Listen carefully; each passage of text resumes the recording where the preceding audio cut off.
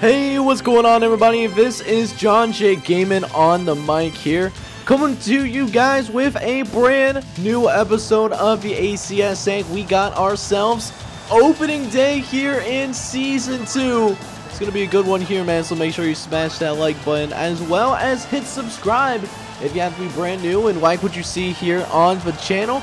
Let's go ahead and get underway here. First game of the day. We have the Twin City Beavers going on the road up to the state of New York, and they are going to play against the number 8 team in the nation, the Iroquois Eagles, who are the defending champions of the Big North Conference. And I'll tell you what, man, these Twin City Beavers, they got, they're gonna have their hands full here for sure, man, because Twin City Beavers, man, in case you haven't noticed, they are not a very good football team, at least not back in Season 1. They finished just 2-10, hailing from the Midwest Conference, one of the worst football teams in the ACSA. So gonna have to have an A+ game, and still might need a miracle if they're gonna pull this one off, but we'll see what happens, man. Right now, they actually got a pretty solid drive going here.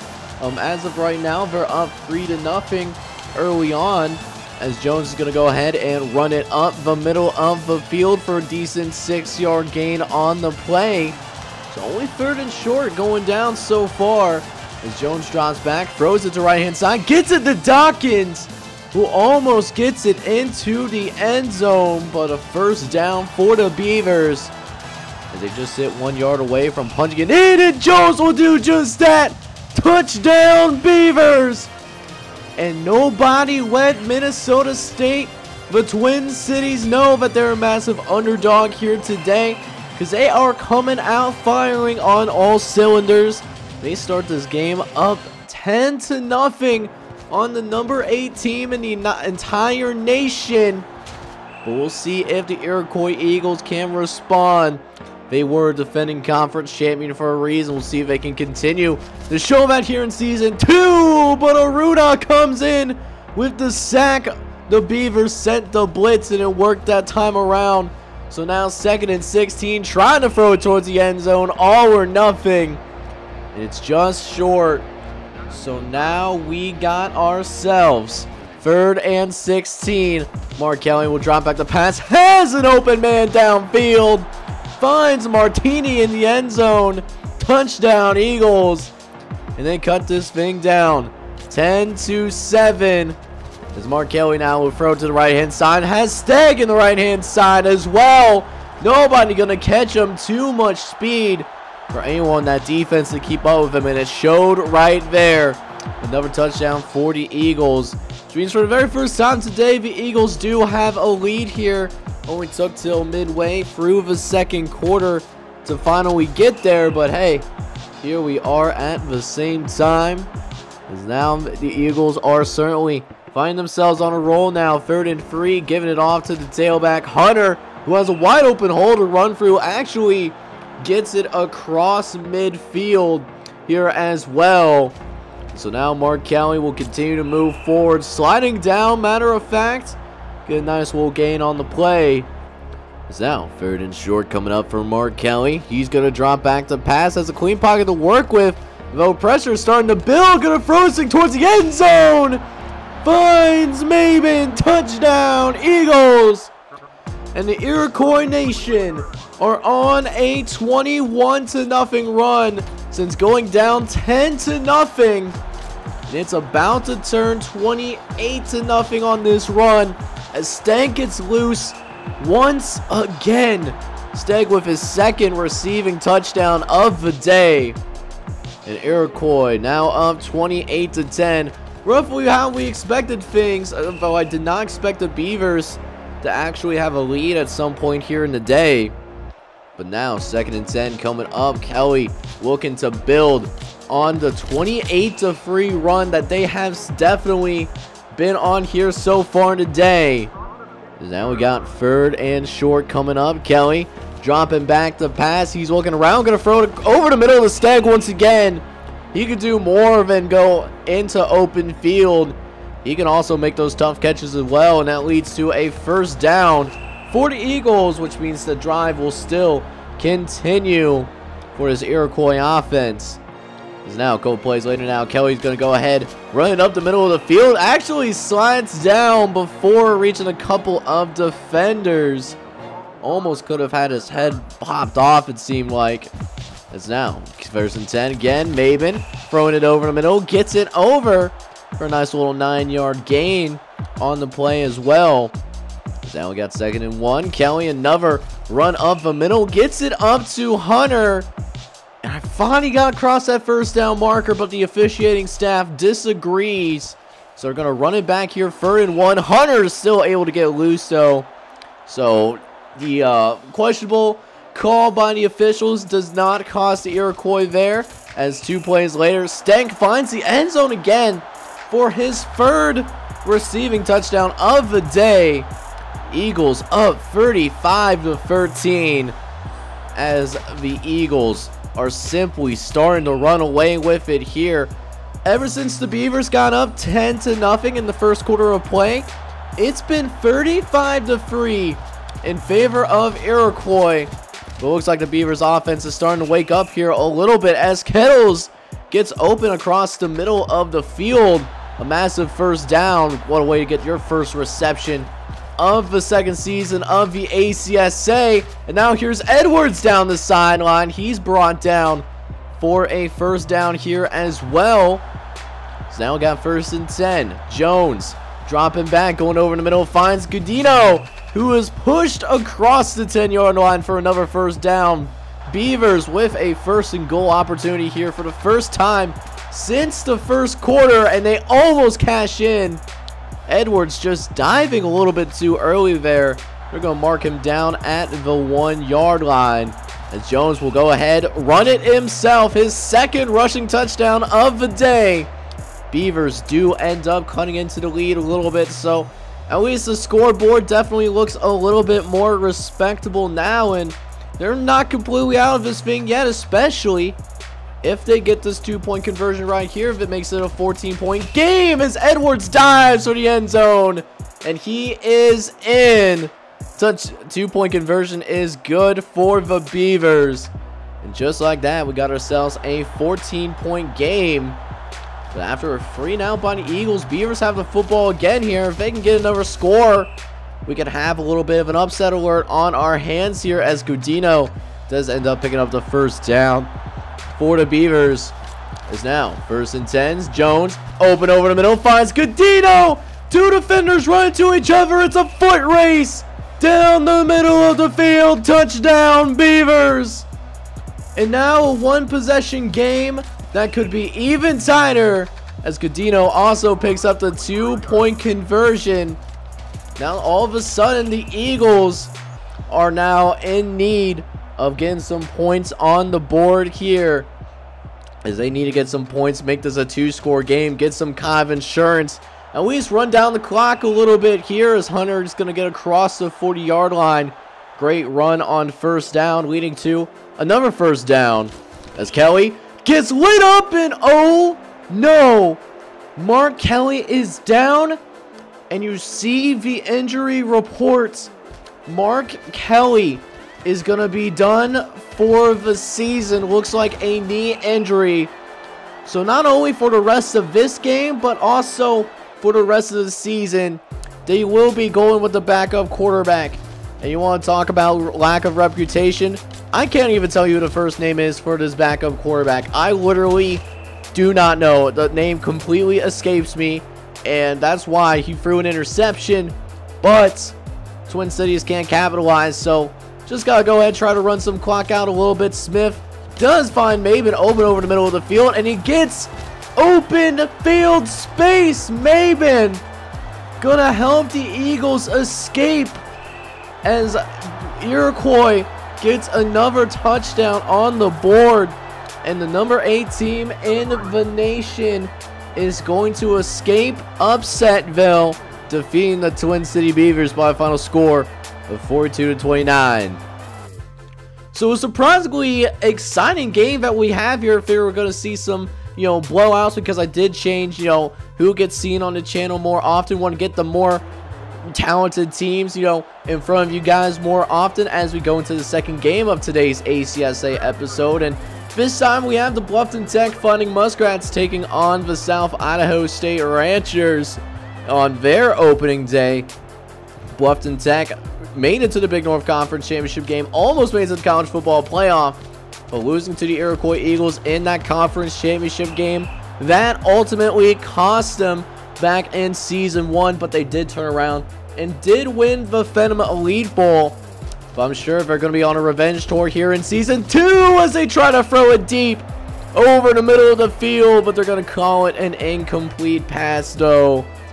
As now 2nd and 10, Roberts dropping back, throwing over the middle. White getting open this time around for another first down. Darius Roberts with a phenomenal pass right in the bucket. And you can see why Darius Roberts was named the passing leader of the ACSA back in Season 1.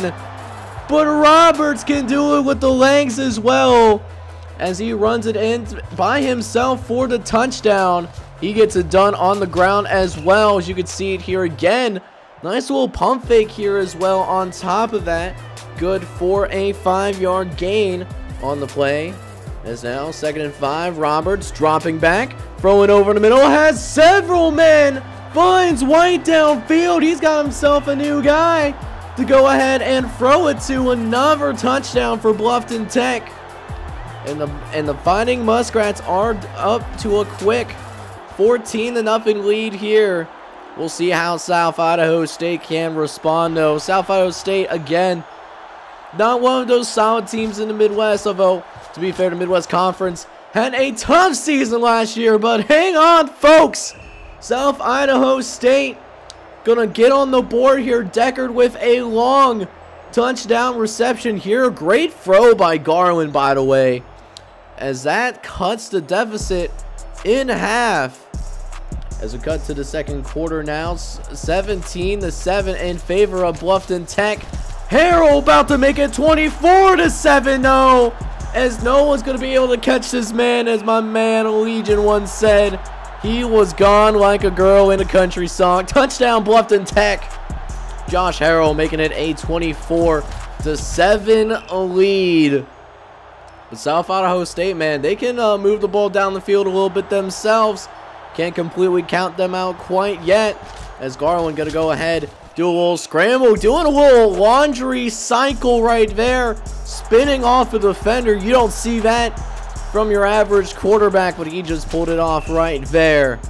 And it almost led to a first down as well, so you love to see that. Now 2nd and 9, Garland dropping back the pass. He's looking over in the middle, finds Decker once again. He's already got a touchdown reception. Is going to help move the chains once again for the Ranchers, who are now deep into Bluffton Tech territory. 1st and 10, going to throw to the right-hand side to Fatino, but he can't hang on to it. Incomplete pass. Now we got 2nd and 10 coming up here. Garland dropping back the pass. He's looking around, got a surprisingly clean pocket.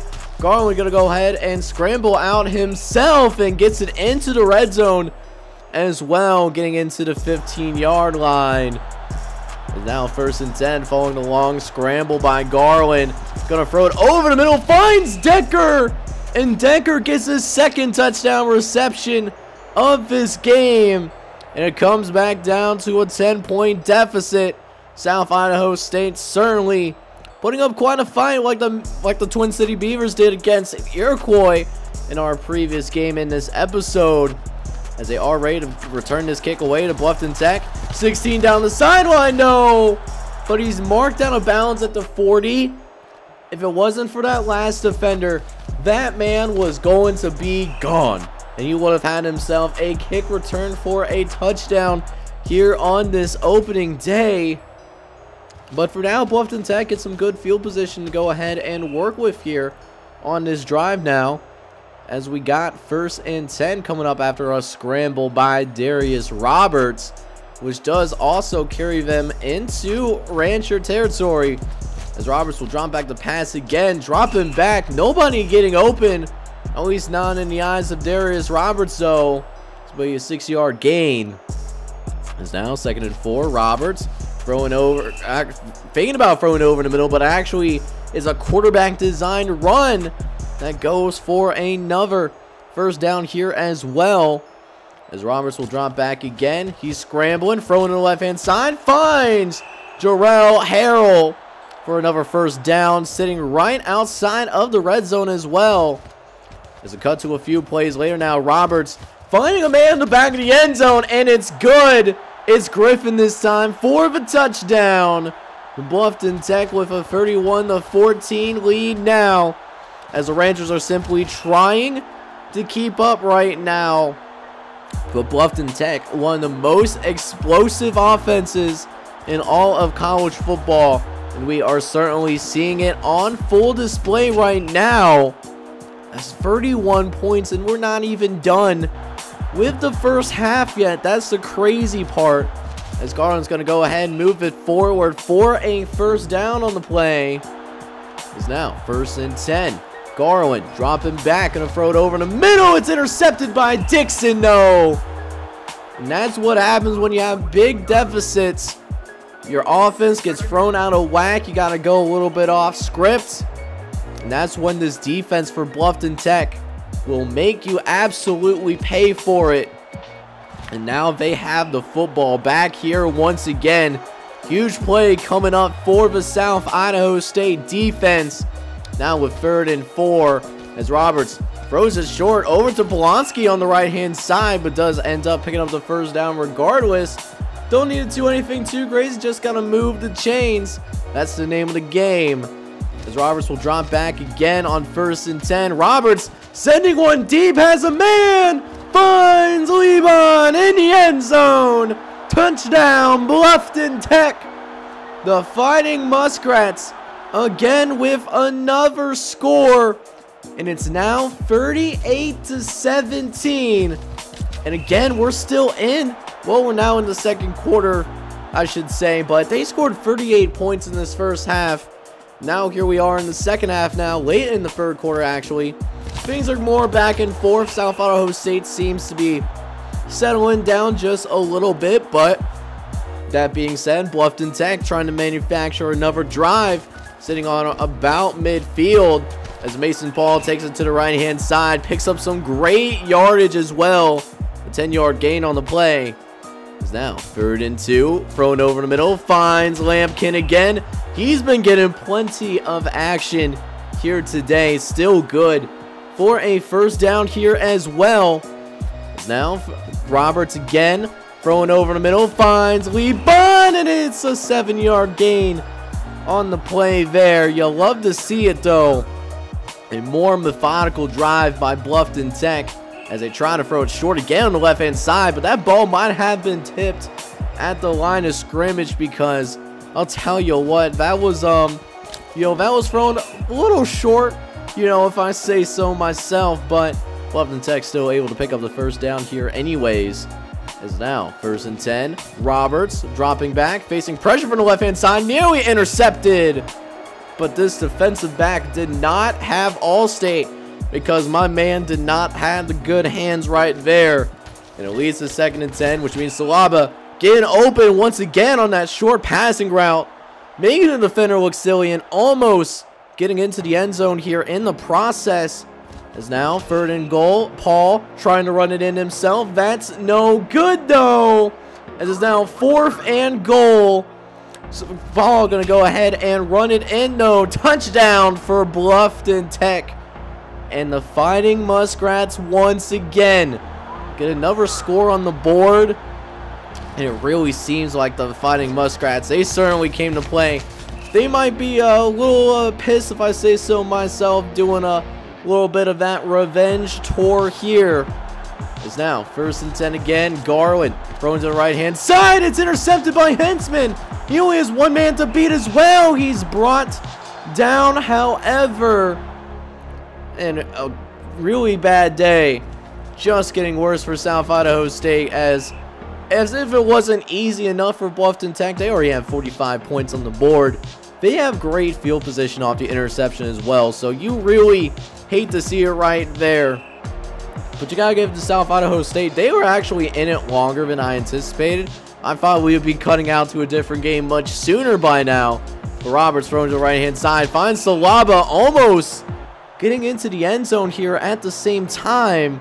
It's a fresh first down for the Bluffton Tech Fighting Muskrats. As Roberts will try to throw to the right-hand side again, but throw it a little too high. Incomplete pass.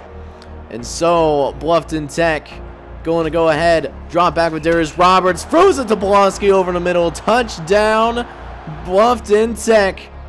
And Bluffton Tech winning convincingly here. Winning by a final score of 59-23. And now for the final game of today's ACSA episode, the opening day here of Season 2. We have the Alfred the Great Saxons going on the road to play against the Sugar Land State Cowboys, who come in ranked number 9 in the nation and are the defending Big Southwest Conference champions, as well as a team that has made an appearance at the Soden Bowl back in Season 1. Alfred the Great, though, they are no slouch either. The National Athletic Conference runner-up. Did not go to a bowl game, but finishing second place in any conference, you know, that is quite the achievement. As we'll go ahead and get this thing underway. Somehow managed to get out of it, though. Has one man to beat. Somehow manages to get out of there, and he's going to be gone. Touchdown, Alfred the Great. And what an exclamation point to start this game. The Saxons now with a 7-0 lead. And so here we go. Here we might have ourselves a game right here. Alfred the Great may not be ranked at the moment, but they do have a guy in Jeff Fisher, who is the rushing leader from year 1, but fumbles the football there in his first carry of the game. You hate to see it. The rushing leader of the ACSA back in Season 1 fumbles the football on his first carry. But we also have a fumble on the other end as well. So Alfred the Great getting bailed out for the time being. But we still have a 7-0 lead here in favor of the Saxons. As we have only a minute left here in the first half. Both teams struggling very much to get anything going whatsoever. It's been a really tough time for both teams offensively, but Sugar Land State might have something going here as Jonathan Cooper will drop back the pass. Throw to the right-hand side. Finds Solins, who nearly gets into the end zone. Going to be marked down at the 1-yard line. But the Cowboys got to move quickly. They get to the line, get to the snap, and Finley makes the catch in the back of the end zone. Touchdown, Sugar Land State. And the Cowboys will go ahead and tie this thing up at 7 apiece. And so here we go. Second half underway. We still got ourselves a ball game here. We might have our very first upset in Season 2 of the ACSA. Still have a lot of football left to play, though. And Jonathan Cooper will throw short over the middle to Watson, but does the rest of the work needed in order to pick up that first down here as well. Is now 1st and 10. Cooper throwing the right-hand side. It's dropped and caught off the tip is Dan Campbell, leading to an interception for Alfred the Great.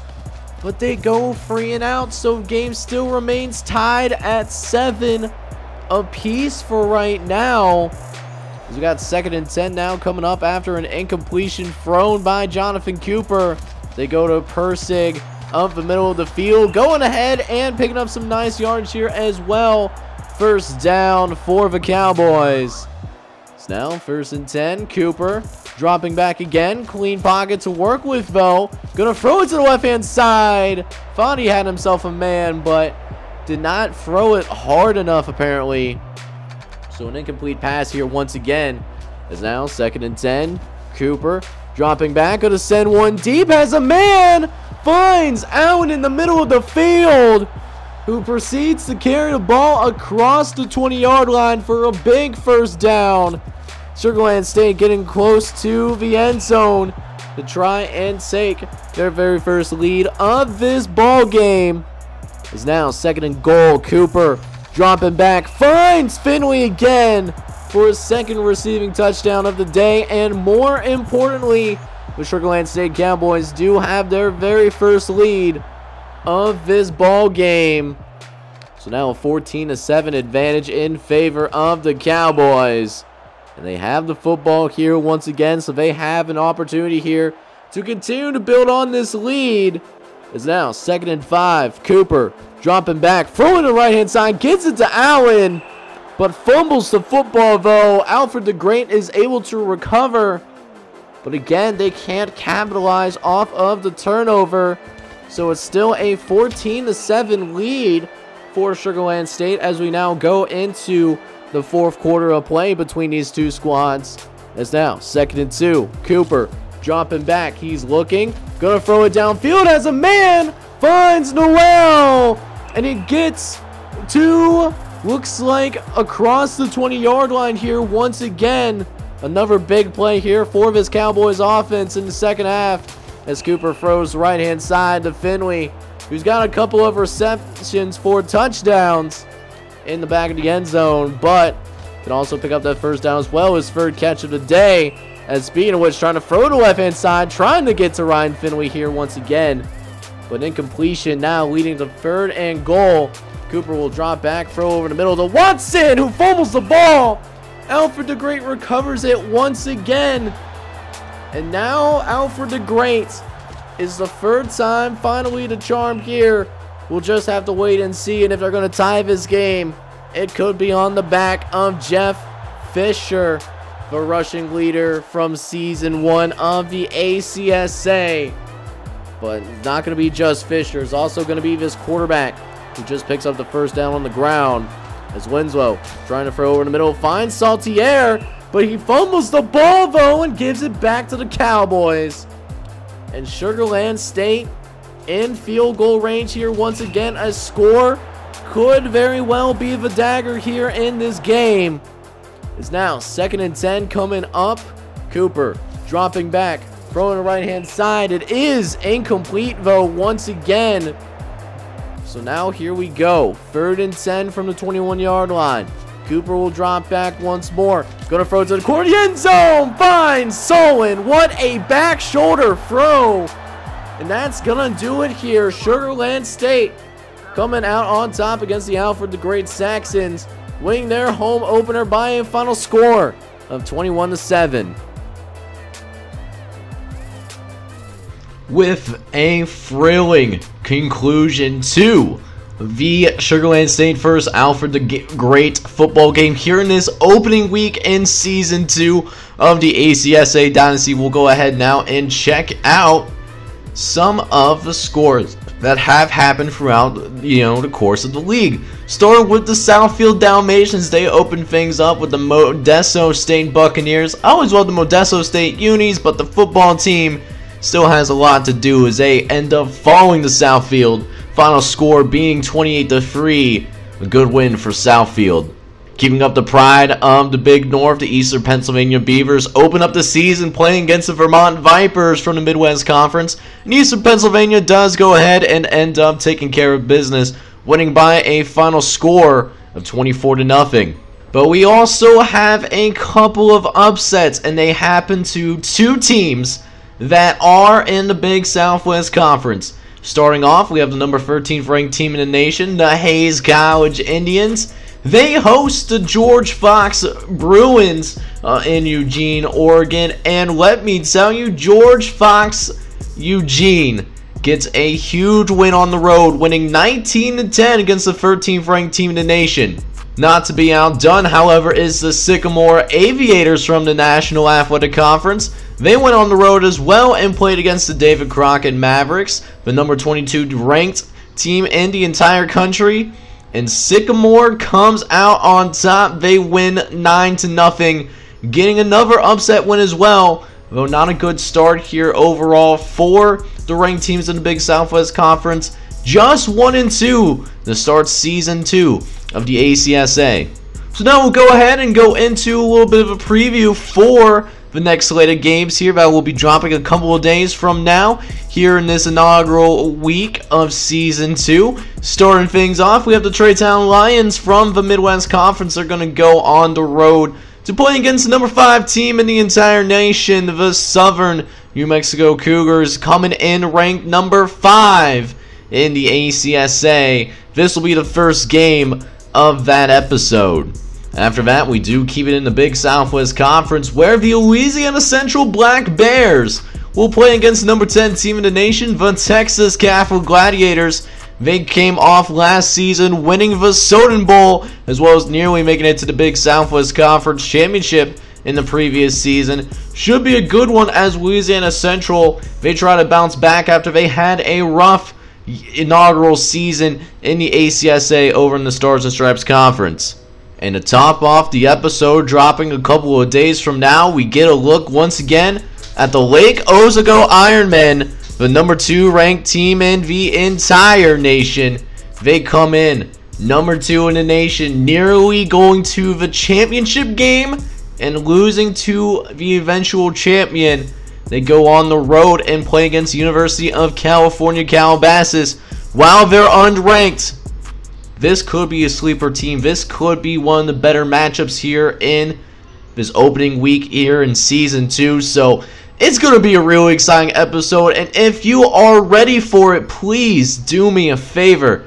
Smash that like button, hit subscribe. You have to be brand new, as well as let me know down in the comments who you think will win the national championship here in Season 2, as well as what games you're most excited about here in the ACSA. This is John J. Game on the mic, hoping you guys are all out there having a wonderful day. Take care, everybody.